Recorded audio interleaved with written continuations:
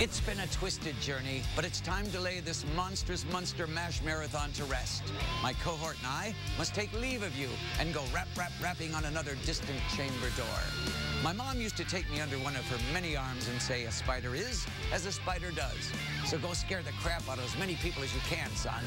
That means your irresistible arachnid needs to creep back to Hollywood before dawn. Too many weirdos around here anyway. But before I go, take a look at this video from my new album, Along Came a Spider. Until next time, catch me if you can. The monstrous Monster Mash Marathon Spirit.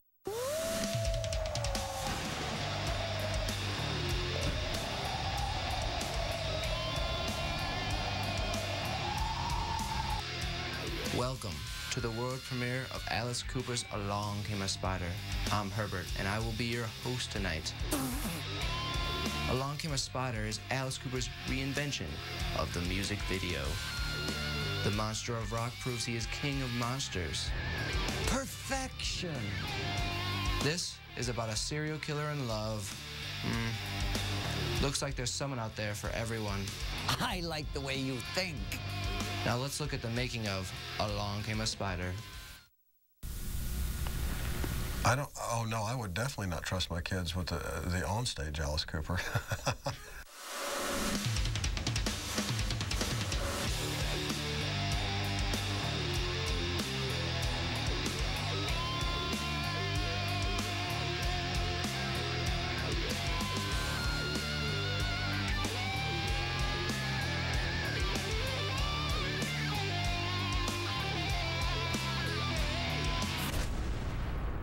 I wrote a series of short stories.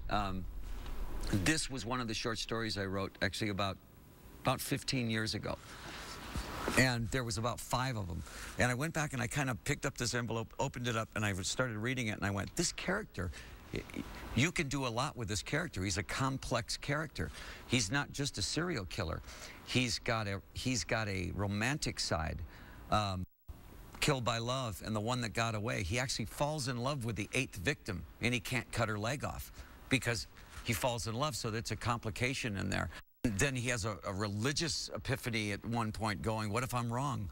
So he's not just a serial killer that's bent on killing. He's got all kinds of complications going on. When you get those complications, then you can write a lot of songs because there's a lot of color going on. It's not necessarily a character, but an actor. I would compare Alice to, I mean, you could say Freddy Krueger, you could say Jason in the Friday the 13th movies, but that's not really exactly it. I would compare Alice more to Lon Chaney Sr. in general. I think Alice is the Lon Chaney of rock and roll.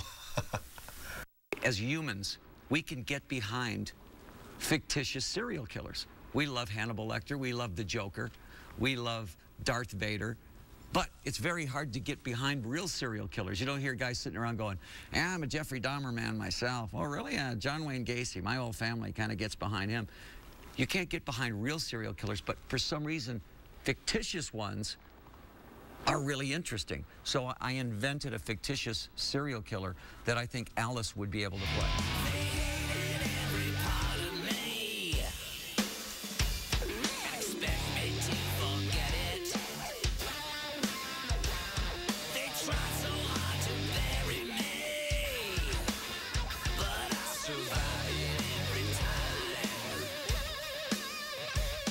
I mean, what a genius idea, you know, he had.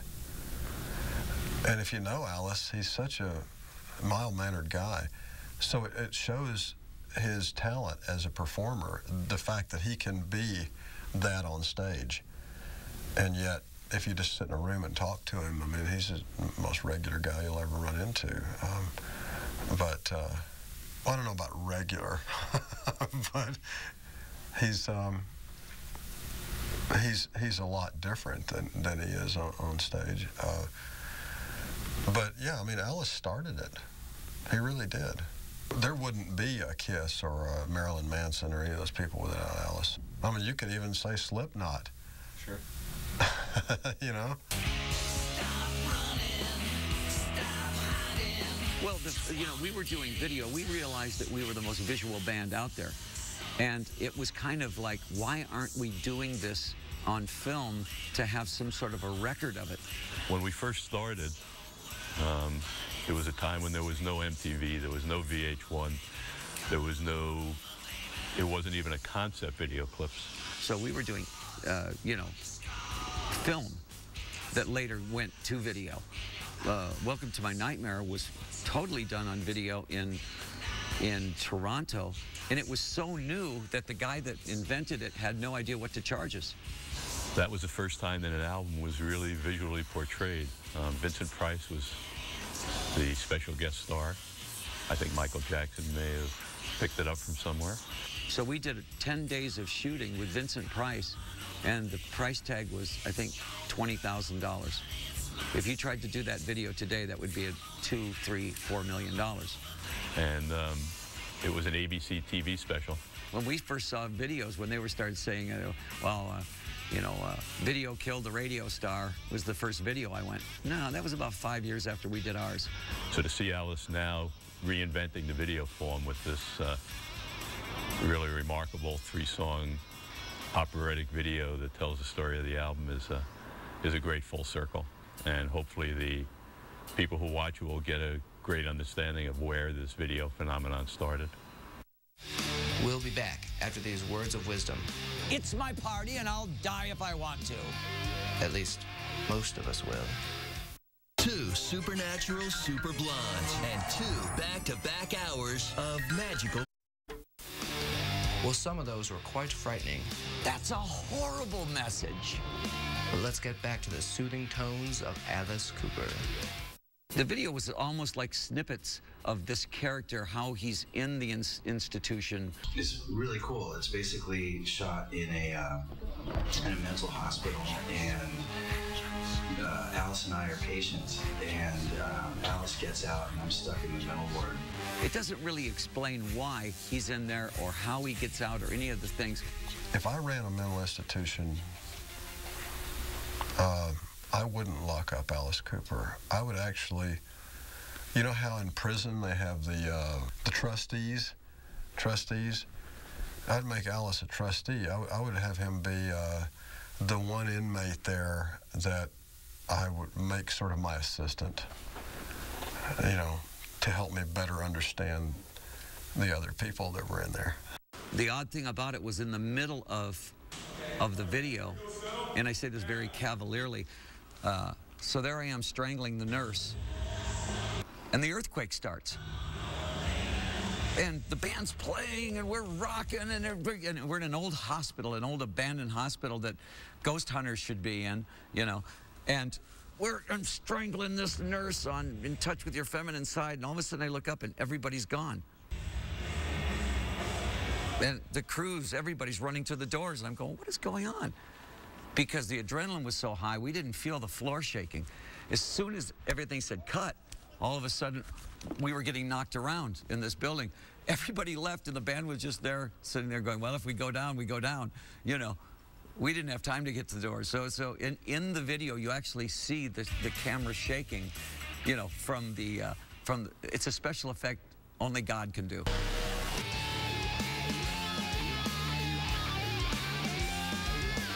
Well, Slash has always been, he's sort of been Alice Cooper's auxiliary guitar player for a long time. And I think the first concert I went to was probably in 1984, 85, or whenever it was. I became a huge Alice Cooper fan. We took him on tour with us. Guns N' Roses' first tour supporting Appetite for Destruction, one of the legs on that tour we opened up for Alice Cooper. And at that point you could see how great this band was. But Slash jumped out as a great guitar player. Not an Eddie Van Halen or a Steve Vai or a technician. He was a great rock and roll guitar player. And when I tell my guitar players how to play a song or ask, I say, play it like Slash or Joe Perry. And when I say that, I mean a la middle of the fretboard rock and roll. Nothing way up in here, nothing. I said, I want to hear something that's just grinding rock and roll. So when you're using somebody as a standard, that means that they're one of the best. And Slash is always the kind of guy you go for.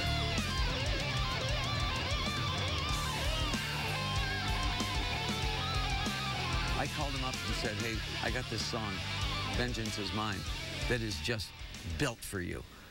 And he says, that's the song I want to play on. I didn't even go to the studio. I said, just do it. I know what you're going to do is going to be great. And when I heard it the next day, I went, I couldn't ask for anything better. And we laid it down really quickly, probably about an hour. It was done, you know. Awesome. But it's a great song.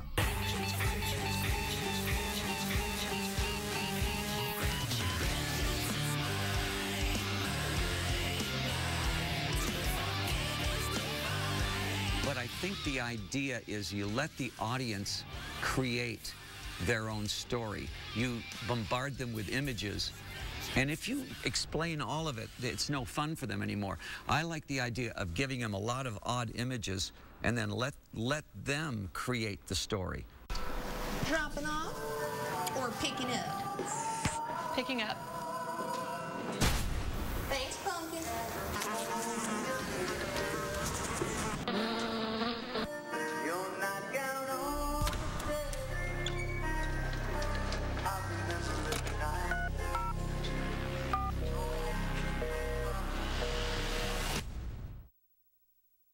Nothing says normal like an endorsement from Billy Bob Thornton. But here are some things I can endorse. Now that's evil. You're watching the Time Channel, and looks like we got a caller. Hello, you're on the air. Hi, this is Jimmy.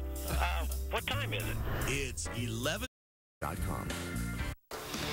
Now, the world premiere of Alice Cooper's Along Came a Spider. It's refreshing to hear a song about your everyday serial killer. Alice really knows how a guy like me feels. I really like you.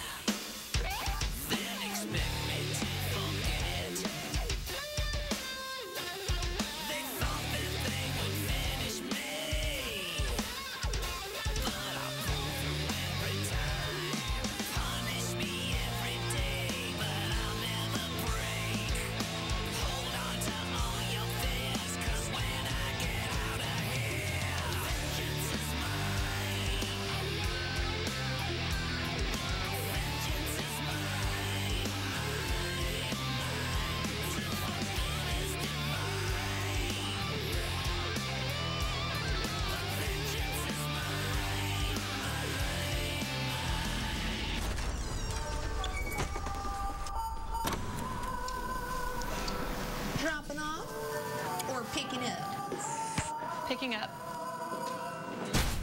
Thanks, Pumpkin.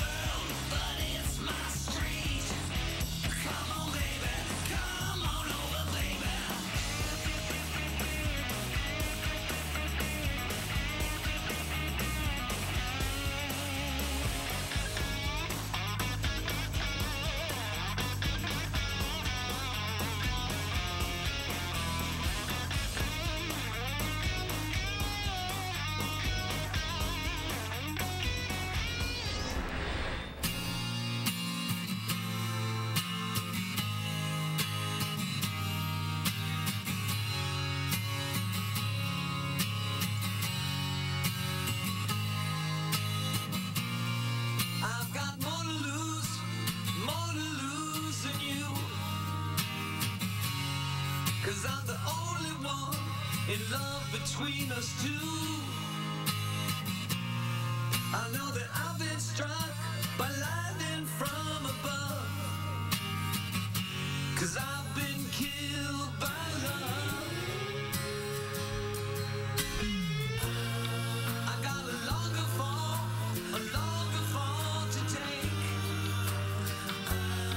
'cause I'm a bigger fool with a bigger heart to break. You pushed me way too far, a push became a shove, and I was killed by love. Drop me off in a crowded, lonely city. Everybody there was crying. Drop me off in a town without pity, and let me be the one that's dying. Killed by love. Killed by love. Killed by love. Oh, by love.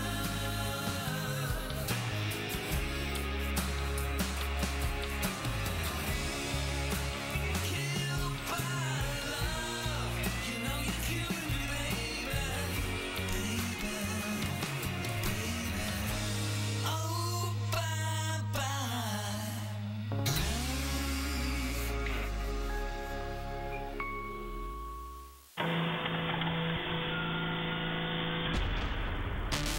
Vengeance, vengeance, vengeance, vengeance.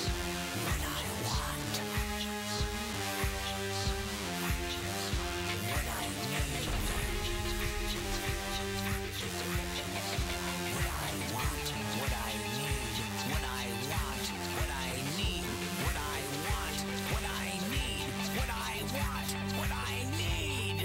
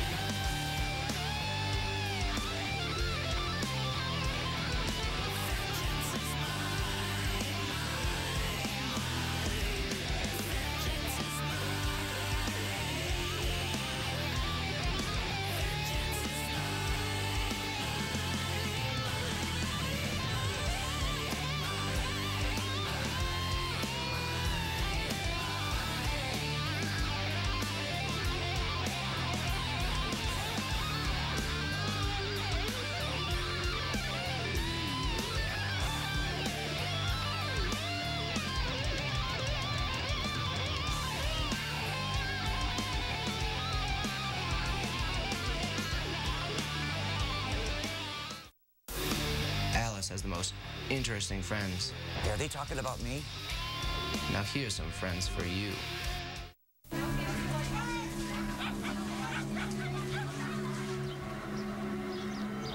Number on your screen now. I hope you enjoyed your evening with Alice. I'm Herbert, and I'll be seeing you later.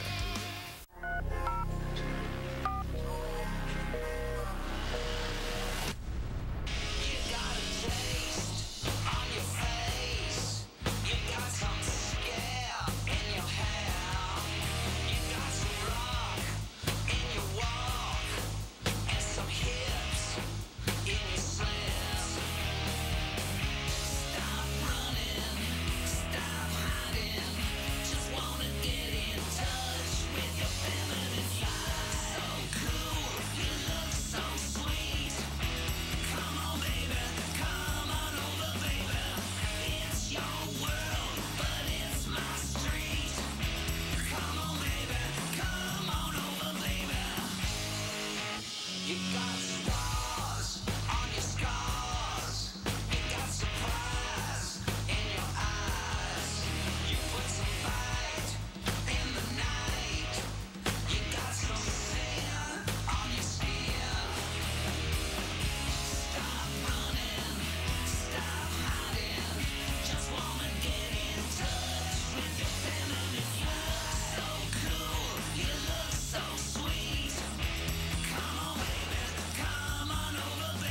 Male enhancement.